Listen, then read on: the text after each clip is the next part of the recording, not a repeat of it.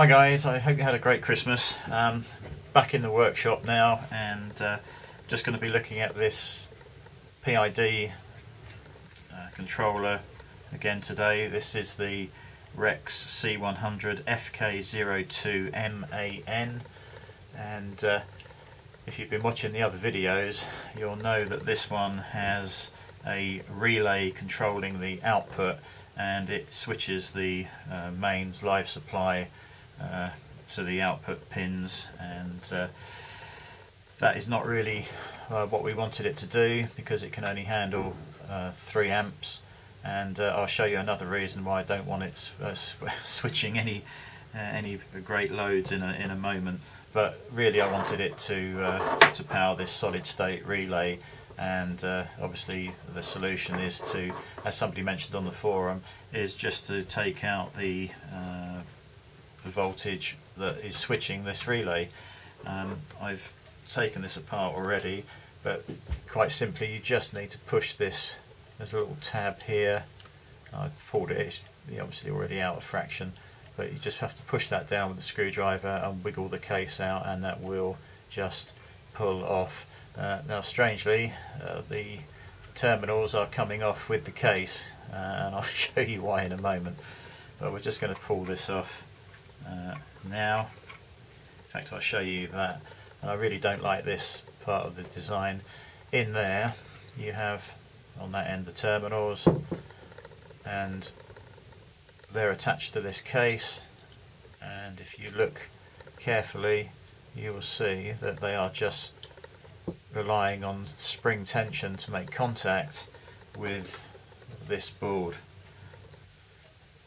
Now, as any of the guys on the forum will know, over time dirt and oxidization tends to build up on these contacts, and eventually you'll have problems with the contact between here and the spring contacts in there. I just don't think that's a really smart design, and I certainly don't want to be switching up to 3 amps through the relay that I'll show you in a moment.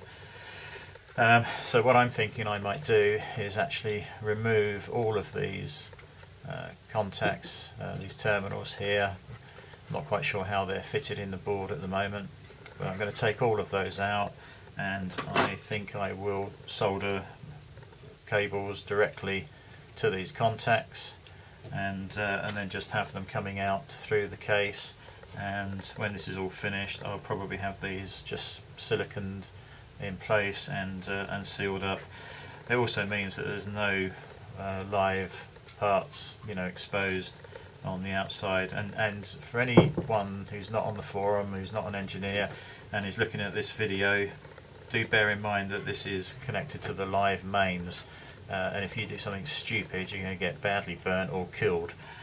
So don't be messing with stuff like this if you're not 100% certain of what you're up to. Okay. And excuse the croaky throat today, I've got this funny throat thing that's doing the rounds, so that's why the voice probably sounds a bit funny, or funnier than it usually does anyway. So yeah, I'm thinking that we'll remove these terminals and just hardwire the cables straight up to this. What I wanted to show you though was there are this particular model has 2 relays fitted to it, and I've already unsoldered the one that I need to be worrying about. There is the output relay, which is I think it's pins 3, 4 and 5, and if you look closely here, I'm just going to point this out, we have live on that middle pin, and that comes down to this, which is pin 3. That seems to be permanently live.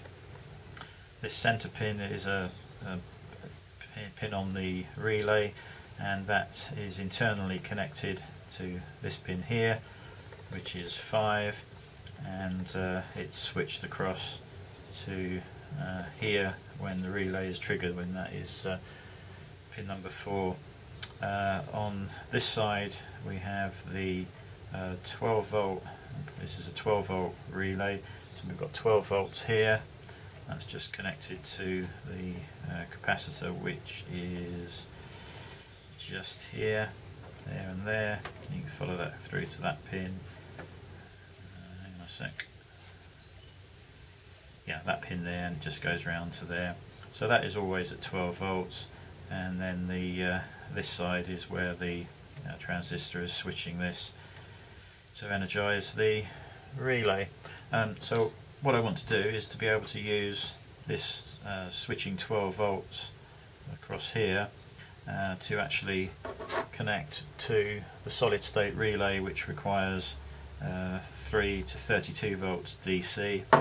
So all I've done is unsoldered the relay, and we're going to take that out, and all I'm going to do then is, with a bit of resistor lead, I'm just going to bridge across here and across here, and that will convert pins 4 and 5 to the 12 volt DC supply that we need for the solid state relay. So I'm just going to, might as well do this whilst we're filming. I'm just going to cut these leads off of this resistor.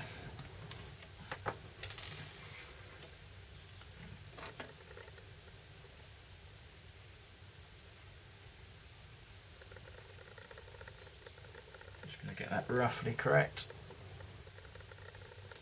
and pop that in the other side.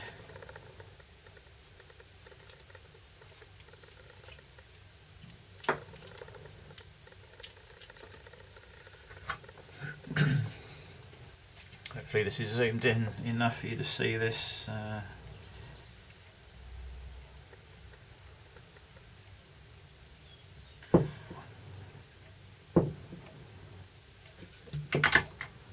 Just trim that off.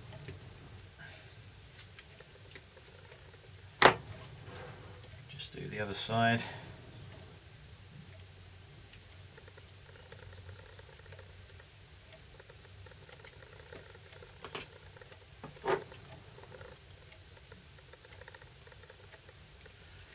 There is another version of this relay that we mentioned before that has the solid state relay output rather than this mains switching relay.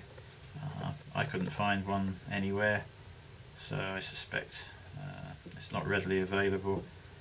Now I don't know whether this is a cheap Chinese copy of another PID or whether this is the genuine article. So when you order one of these, do check the connections very carefully. I can't guarantee that what you get is going to be exactly the same internally as my one is.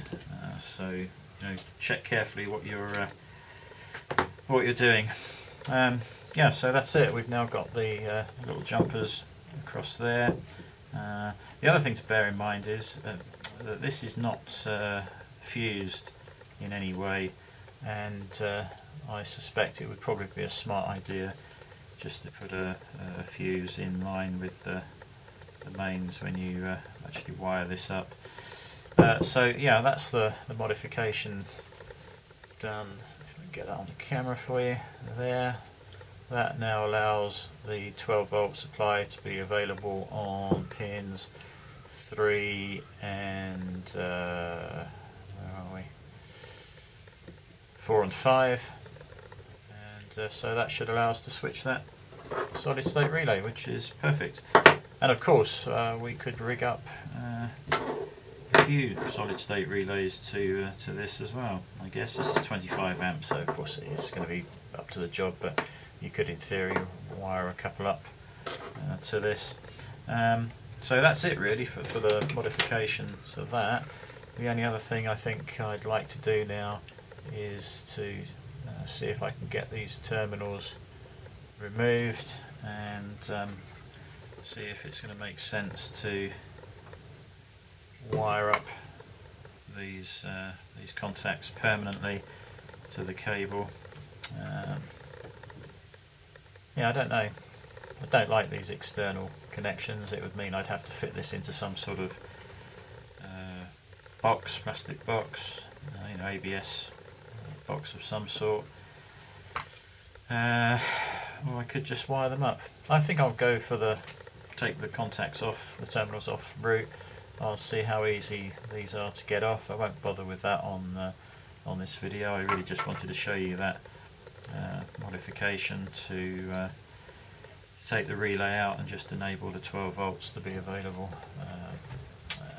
on the terminals. So yeah, that's it, and when you're done that just slides back in. Obviously, if you want a closer look, there's not a hell of a lot going on here. You can see the LEDs through the top there that are just lighting the windows up here. There's not a hell of a lot to it really, and you wouldn't expect there would be for the price that was, which I forget now, but it was only £10 or £12, something like that. I've also ordered the PC410 now, which is the bigger brother of this, which has the multiple programmable steps of temperature and dwell time and ramp value, things like that. So that's now on order from I think it was China, so I expect to get that sometime in the new year. But yeah, that one is now modified, and I'll just see if I can get these terminals off, and I might show you that when it's if and when I achieve that.